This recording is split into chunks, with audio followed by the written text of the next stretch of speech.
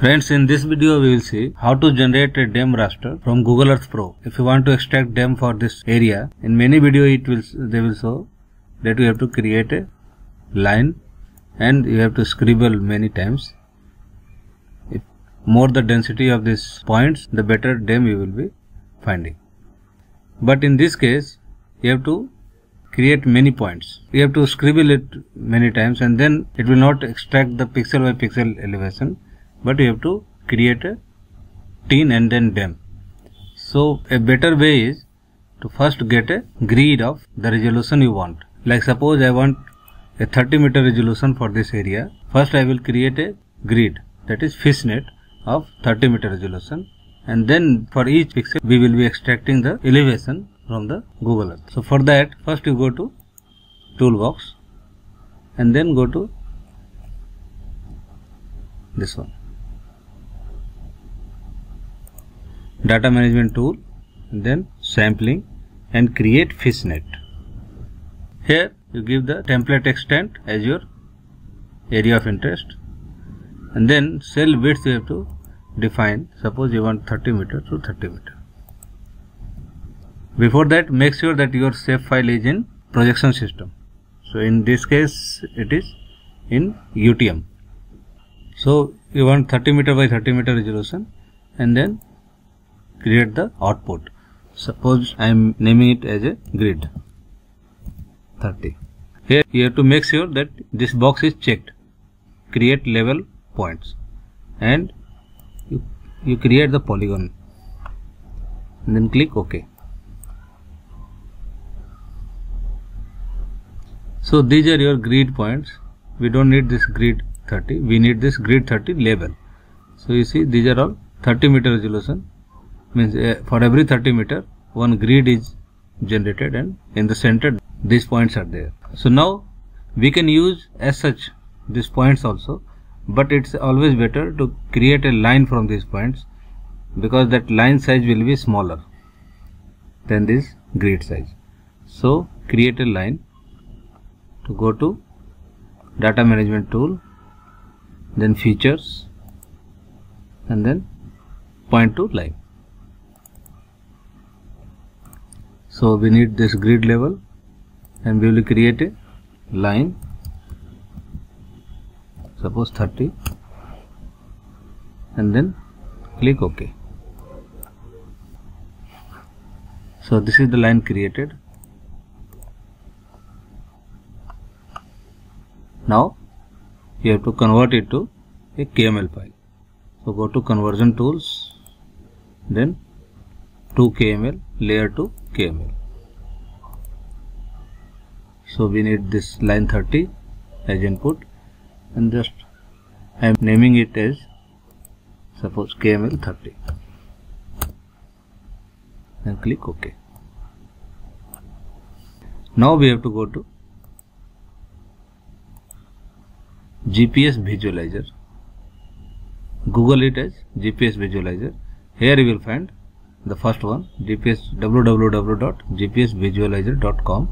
Here you should click on elevation database, or if you are clicking here, you have to go to see this one, new DEM files elevation data.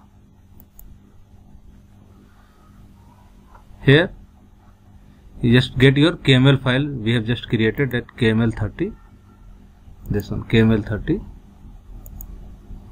and output you have to select a GPX file, and then just you have to click on convert and add elevation. So it will add on each point, that 30 meter point, you will get one elevation from Google Earth. Once extracted, it will show the file to download. That file you have to download. So it has extracted elevation data for each point. So just you have to click here to download it. So now we will see the downloaded file. This one is the file downloaded, GPX. Now again you have to go to ArcGIS. Here you go to conversion tool, from GPX to features. So we'll get this. So you have to select this GPX file as input and then output file as suppose elevation points 30. Then click OK. Now you see for every 30 meter one point is there, and in that you will find the elevation extracted. Now you have to go to convert it to raster. So you go to conversion tool, then to raster and point to raster. Here give these elevation points, and value field you have to give as elevation. Now you save this, like I am naming it as Google Earth 30 meter dot tip. Now cell size give as 30 and click OK. So now see, this is your 30 meter resolution DEM extracted from Google Earth. This one. For reference, I am also having this 30 meter SRTM data downloaded from Earth Explorer. So see the variations. From Google Earth we have 257 to 329, and from original SRTM data it is 255 to 330. So range are almost similar, but a smoothness you will find that in smoother elevation.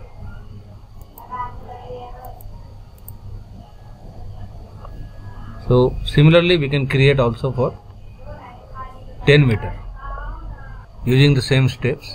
Only difference will be that while defining the grid in the first step, here in the data management tool, features,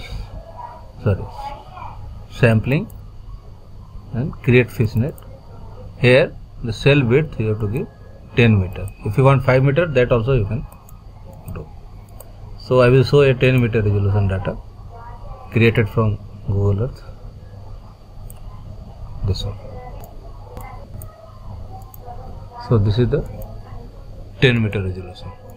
This is 10 meter. This is 30 meter. Now this is 10 meter from Google Earth. So the range are similar. This is how we can create digital elevation model raster from Google Earth. You may have a smoother DEM from Google Earth. Thank you for watching.